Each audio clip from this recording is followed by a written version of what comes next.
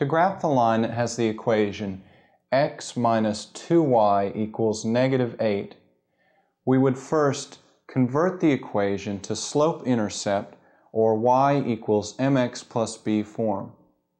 In other words, we want to get y by itself on the left side of the equation before we graph.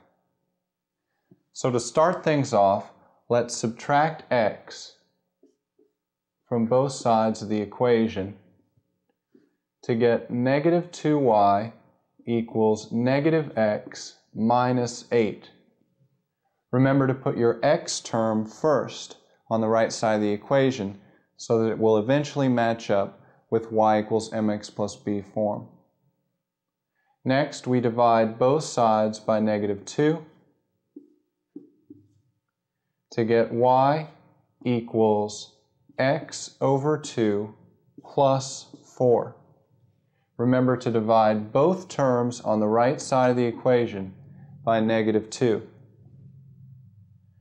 Y equals x over 2 plus 4 can be thought of as y equals 1x over 2 plus 4, so that you can see that our slope, or m, is 1/2, and our y-intercept, or b, is 4.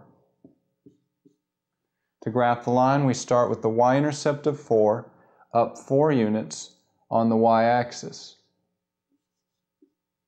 From there, we take our slope of 1/2. So we rise 1 and run 2, plot our second point, and graph the line.